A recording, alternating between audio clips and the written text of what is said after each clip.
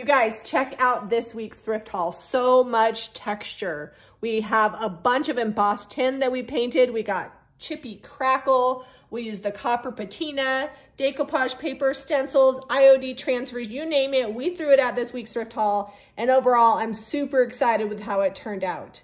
We used cake batter, aviary, cottage color and white linen, sandy blonde, copper patina, and weathered wood and tarnished pearl. To pick up the paint products or any of these items that are still available, check out JamieRayVintage.com.